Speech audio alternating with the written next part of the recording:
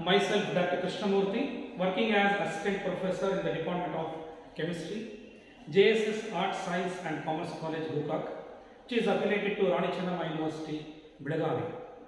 Today we will learn about the semi-micro qualitative analysis of inorganic binary mixture. So this comes under BSc 4th semester chemistry practicals. So today we will learn what is chemistry behind this semi-micro qualitative analysis.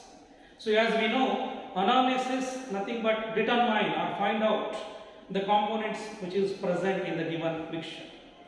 So in this broadly classified into two types. One is the qualitative analysis, another one is quantitative analysis. Qualitative analysis nothing but what is present or which component is present in the given mixture. In inorganic semi-micro qualitative analysis, find out the individual components present in the salt mixture. Quantitative analysis nothing but the amount of the component present, the mass of the components present in the given mixture, that is quantitative analysis. Here we have studied qualitative analysis. Semi-micro nothing but the amount of the amount of sample which is taken for doing the test. In macro method we taken some grams, 1 gram, 2 grams. In semi-micro we have taken 20 milligrams to 40 milligrams. Another one is micro method. We take some 5 grams to 5 milligrams to 10 milligrams. In ultra micro method we can take less than 1 milligrams. That is macro method, semi-micro method, micro method, ultra micro method. So here we are taking semi-micro method. A pinch of substance or salt mixture is taken for doing the test. That is semi-micro qualitative analysis of inorganic binary mixture. Binary mixture nothing but inorganic salt containing 2 acid radicals and 2 basic radicals. That means 2 negative radicals, that is anions, and 2 positive radicals, that is cations. That we have to find out. That is called binary mixture. So as we know, that is simple salt, double salt and complex salt. Simple salt nothing but the salt containing 1 acid radical and 1 basic radical, 1 anion and 1 cation. For example, sodium chloride, calcium carbonate, zinc sulfate, aluminum sulfate, potassium bromide, etc. And double salt nothing but it contains 2 acid radical and 2 basic radical. For example, that is well-known example, more salt, that is ferrous ammonium sulfate. So this salt involves ferrous sulfate and also ammonium sulfate. There are 2 basic radicals, that is ferrous ion and ammonium, and sulfate is the acid radicals. That is called double salts. One more salt, complex salt. Simple salt, double salt, complex salt. Complex salt nothing but coordination compound. That is the electron deficient species, that is metal, is surrounded by a electron rich species, that is ligand, which donate a pair of electrons to the metal to form a coordinate bond, that is complex compound. So here we have taken binary mixture, nothing but 2 acid radicals and 2 basic radicals we have to find out. So this systematic procedure analysis involves majorly 3 steps. One is preliminary test. Second one is detection of acid radicals or negative radicals. Third one is detection of basic radicals or positive radicals, cations. So let us discuss one by one. In detection of acid radicals, there are 3 groups in acid radicals. Group 1 acid radicals, group 2 acid radicals and group 3 acid radicals. In group 1 acid radicals, the group reagent is dilute sulfuric acid. So what are the radicals? Carbonate, sulfide, etc. In group 2 acid radicals, the group reagent is concentrated sulfuric acid. In this group, the acid radicals are chloride, bromide, iodide and nitrate, etc. And third group, acid radicals. In this, there is no specific group reagent, so you have to follow a particular test. So in this borate, sulfate, phosphate, these are the acid radicals comes under group 3. So in group 1 acid radicals, carbonate and sulfide. So what happened? So what is the chemical reaction? What chemical reaction is going on? So here we have taken S for carbonate. S for carbonate. In this carbonate containing salt, calcium carbonate, it will be calcium carbonate or sodium carbonate, potassium carbonate, anything. So carbonate containing salt, it is react with dilute sulfuric acid. So when we add dilute sulfuric acid to carbonate containing salt mixture, what happens? Carbon dioxide is liberated. A brisk effervescence of carbon dioxide is liberated. So that indicates the presence of carbonate. Then pass this carbon dioxide to lime water. Lime water nothing but calcium hydroxide. So pass the carbon dioxide gas to lime water. Then lime water turns milky. So we observe a milky appearance, that is conversion of calcium hydroxide to calcium carbonate. So the milky appearance confirms the presence of carbonate. This is the test for carbonate. So what happened? The mixture is treated with dilute sulfuric acid. A brisk effervescence of gas is evolved, that is due to liberation of carbon dioxide. So pass the carbon dioxide to lime water, that is taken in gas absorption tube. So what happened? Lime water turns milky. Before that, lime water colorless. When we pass the carbon dioxide to lime water, it milky appears. That confirms carbonate. So next, the test for sulfide. So it is also comes under the first group acid radical. So sulfide containing salt, that is sodium sulfide, which is treated with dilute sulfuric acid. So what happens? H2S gas is liberated. So when we add dilute sulfuric acid to the salt mixture, so we observe a colorless gas with rotten egg smell, that is unpleasant smell. That is due to liberation of H2S gas. So this H2S gas is exposed to the lead acetate vapor. Then it converts into a black precipitate, that is lead sulfide. So this confirms sulfide. So sulfide salt is treated with dilute sulfuric acid. What happened? A colorless gas with rotten egg smell, H2S gas is liberated. Then H2S is exposed to lead acetate. It is treated with lead acetate. We observe a black precipitate, that is due to lead sulfide. That confirms sulfide acid radical present in the mixture. So next, second acid radicals. So in this group reagent, concentrated sulfuric acid. So what are the acid radicals? We have learned chloride, bromide, iodide, nitrate. So let me know about the test for chloride. So chloride containing salt, that is sodium chloride or potassium chloride, calcium chloride, anything. Chloride containing salt is treated with concentrated sulfuric acid. So when we take a dry test tube and salt mixture, add concentrated sulfuric acid, 1 or 2 drops. What happens?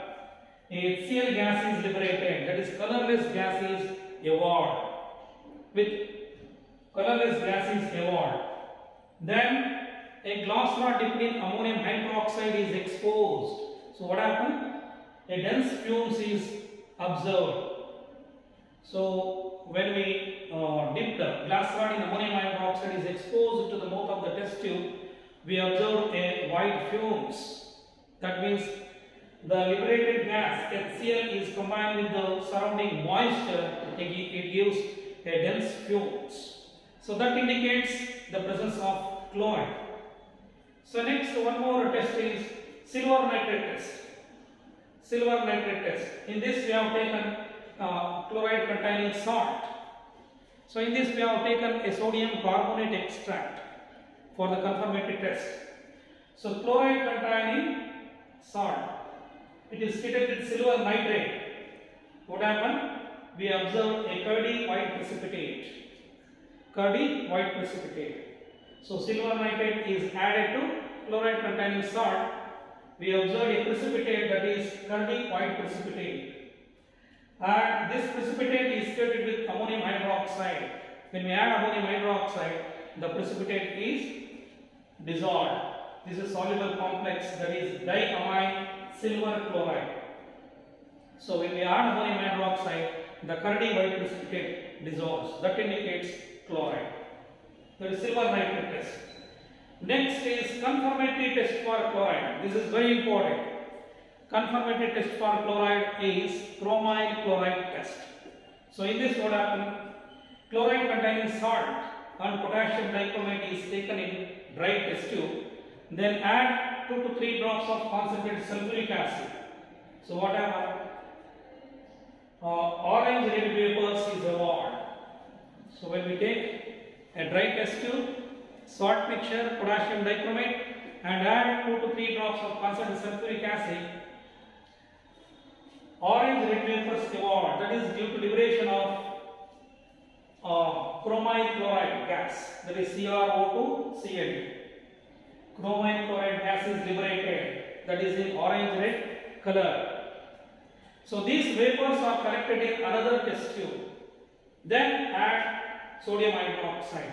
So what happens? We get a yellow colored solution, that is due to sodium chromate, yellow colored solution. For this we have add acetic acid followed by lead acetate. When we add a drop of lead acetate, we observe a yellow precipitate, that is yellow lead chromate.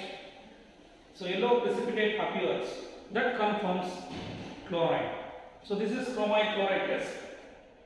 Salt mixture plus potassium dichromate, add concentrated sulfuric acid, orange red vapors is evolved due to the liberation of chromine chloride gas, that is CrO2Cl2. Then connect the gas to another test tube and add sodium hydroxide. We observe a yellow solution. To this yellow solution, add acetic acid followed by lead acetate. Then we get a yellow precipitate that confirms chloride. So this is the test for chloride. So next we study about bromide. Test for bromide. So bromide containing salt, that is sodium bromide, is treated with concentrated sulfuric acid. So what happens? HBr gas is liberated. HBr gas is liberated. We observed a reddish brown gas, that is due to liberation of bromine gas. So when we take salt mixture in a dry test tube and add concentrated sulfuric acid, we observe a reddish brown gas. That indicates the presence of bromine radical. So another test is silver nitrate test. So sodium bromide is treated with silver nitrate. So what we get? A pale yellow precipitate of silver bromide. Pale yellow precipitate of silver bromide. That indicates bromide. And this pale yellow precipitate, when we add ammonium hydroxide, it is dissolved. Soluble complex, that is diamine silver bromide. This is a soluble complex. So that indicates the presence of bromide. So bromide is treated, the bromide salt is treated with silver nitrate. It gives pale yellow precipitate. This pale yellow precipitate is soluble when adding ammonium hydroxide. That indicates the presence of bromide in the mixture. Now confirmatory test for bromide. CT for bromide is globule test or chlorine water test.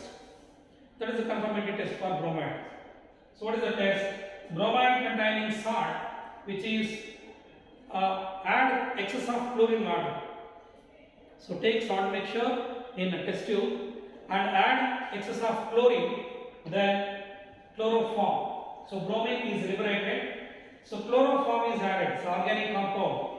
So chloroform, or we can take CCl4, carbon tetrachloride.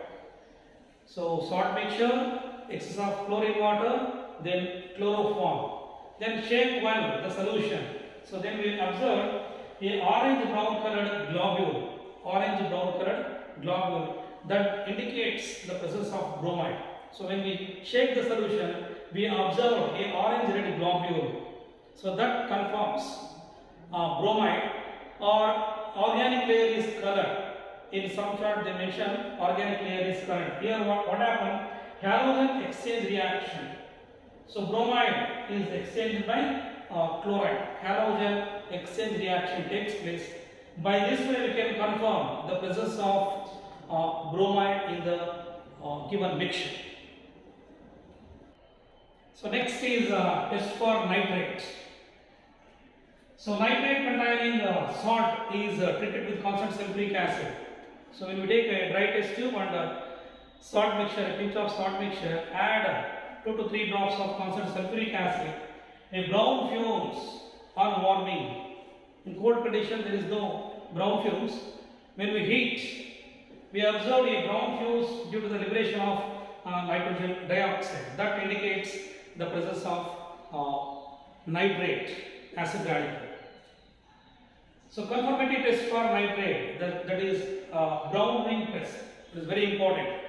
CT for nitrate is brown ring test. So that means, so mixture solution is taken in the test tube, then freshly prepared ferrous sulfate solution is added, then add concentrated sulfuric acid dropwise along the sides of the test tube. Then we observe a brown ring is formed with the 2 liquid junction. So brown ring is formed with 2 liquid junction, that confirms the nitrate. So nitrate is present in the given mixture. That is the brown ring test. So once again, a mixture, then add freshly prepared ferrous sulfate solution, then add concentrated sulfuric acid dropwise along the sides of the test tube. Then we observe a brown ring is formed with the 2 liquid junction, that confirms the presence of nitrate. So this is a very loosely bonded complex, that is a nitroso ferrous sulfate complex. So brown ring is formed due to the formation of complex, that is nitroso ferrous sulfate. So this is the reaction regarding the brown ring test, that is the CT for nitrate. So next, test for sulfate. Sulfate containing salt is treated with barium chloride or barium nitrate. It is a barium nitrate test or barium chloride. So solution is taken, sulfate containing solution, then we add barium chloride. We observe a white precipitate. Barium sulfate is formed. White precipitate indicates the presence of sulfate, and which is soluble in hot ammonium acetate. So white precipitate appears, which is insoluble in dilute HCl even on boiling, that is one point, and it is soluble in hot ammonium acetate. Second point, these two confirms the presence of sulfate. So one is sulfate containing salt is treated with barium chloride, white precipitate appears, that indicates sulfate. This white PPT insoluble in dilute HCl even on boiling, one point, and this white PPT is soluble in hot ammonium acetate, that confirms the presence of sulfate. So next, test for ammonium. This is a basic radical, NH4 plus, basic radical. Test for ammonium. So that is also very simple. So mixture plus sodium hydroxide and warm. So we observe the smell of ammonia, and the glass rod dipped in concentrated HCl is exposed. We observe a white fumes, that indicates ammonium. Next, CT for ammonium, that is Nessler's reagent test. There is the complex Nessler's reagent, that is potassium tetraiodomercurate. That is the composition of Nessler's reagent. So what happened? Mixture plus add Nessler's reagent. Then we observe a brown precipitate, that is amido-iodomercury. So we observe a precipitate, brown colored precipitate appears, that confirms ammonia. So mixture plus Nessler's reagent, brown PPT appears, that confirms ammonia. So finally the test for iodide also. Iodide. So iodide containing salt, which is treated with concentrated sulfuric acid. So what happened? Gas is liberated. gas is liberated, hydrogen iodide. Here concentrated sulfuric acid acts as an oxidizing agent. So iodide containing salt, then we add concentrated sulfuric acid. We observe a violet colored vapors on warming, violet colored fumes on warming. So here concentrated sulfuric acid acts as an oxidizing agent.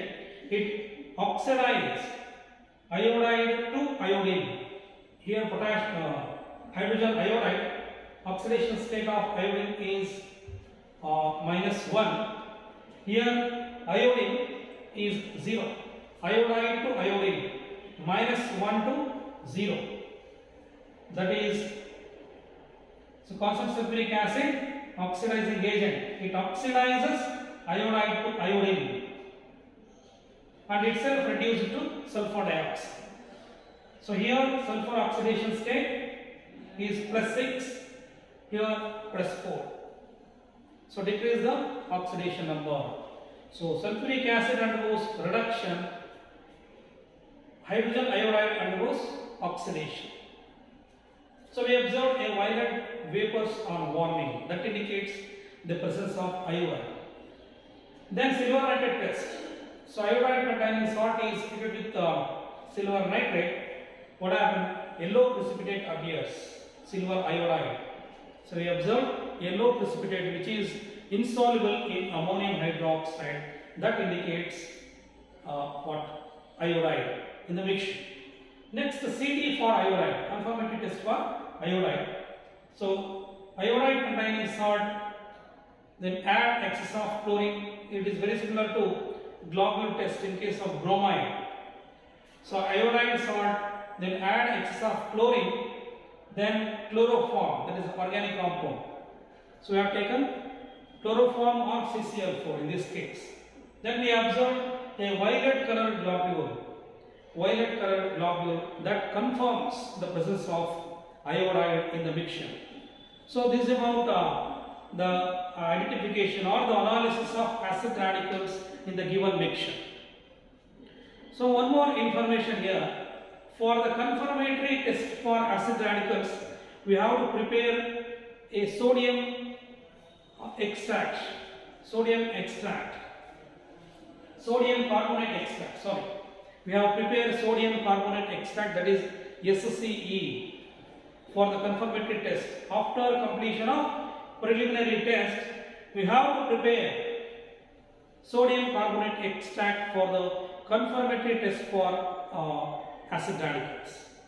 So why we have prepared sodium carbonate extract, or what is the importance for doing the sodium carbonate extract? That is, in a binary mixture, as we know, 2 acid radicals and 2 basic radicals. So to bifurcate basic radicals from acid radicals, because these basic radicals are interfere for the test for acid radicals, therefore we can bifurcate the basic radicals from the acid radicals. We have to prepare sodium carbonate extracts. So what is the chemistry going on? Sodium is cation and carbonate is anion. So sodium combined with the acid radicals and carbonate is combined with basic radicals. So sodium containing acid radicals are dissolved in soluble in water, and carbonate combining basic radicals are insoluble. So when we take a salt mixture and sodium carbonate in a small conical flask, 1 spatula of salt mixture and 2 spatula of sodium carbonate in a small conical flask, and add 10 ml of distilled water, then boil the mixture. Boil the mixture up to the 10 ml is reduced to 5 ml. Then we observe a turbid solution. That is, sodium containing acid radicals are soluble and carbonate containing basic radicals are insoluble. Now the solution is cool and centrifuged. So after centrifugation, we get a 2 part. One is solid part, another one is a liquid part. The solid part is called residue, and the liquid part, clear solution, is called centrifugate. So in this stage, we consider the centrifugate is sodium carbonate extract. So by using sodium carbonate extract SCE, we can test confirmatory test for acid radicals.